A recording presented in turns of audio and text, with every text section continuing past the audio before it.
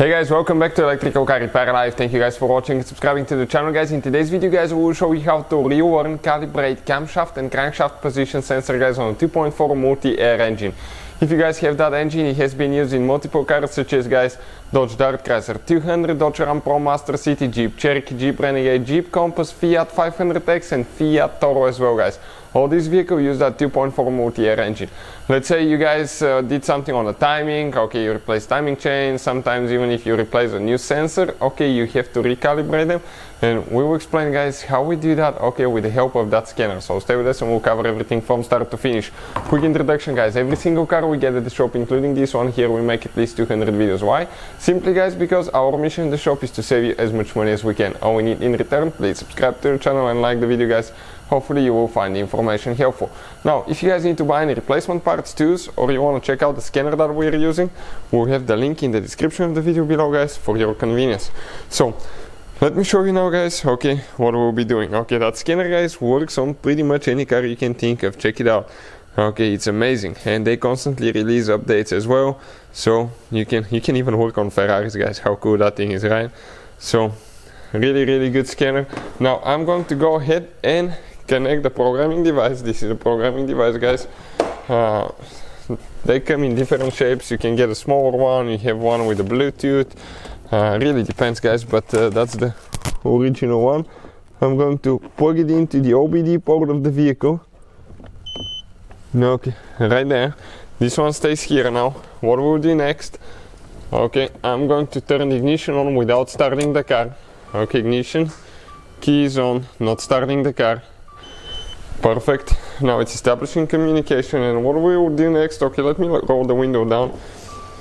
Okay, so I don't lock myself out somehow.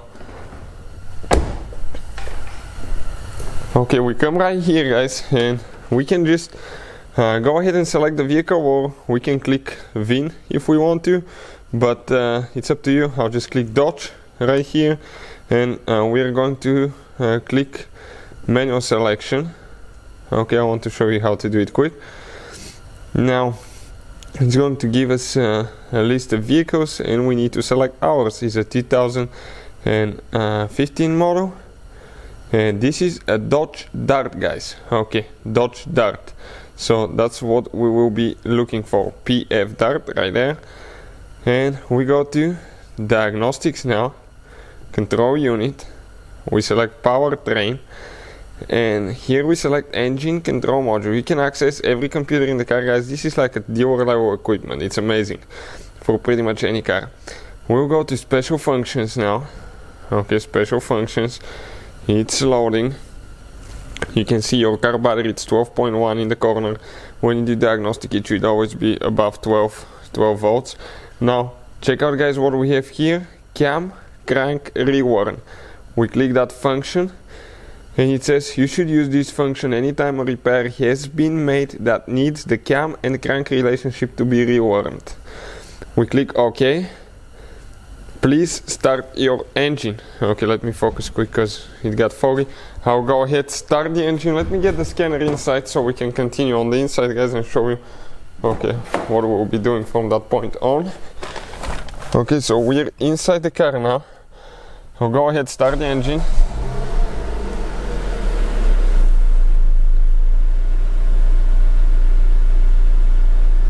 And you can see cam crank relearn complete. It took very short amount of time, guys, and right now everything's good and ready to go. Hopefully, guys, the video will be helpful to any of you trying to figure this thing out. Thank you for watching. Please subscribe to the channel for more videos, and see you guys next time.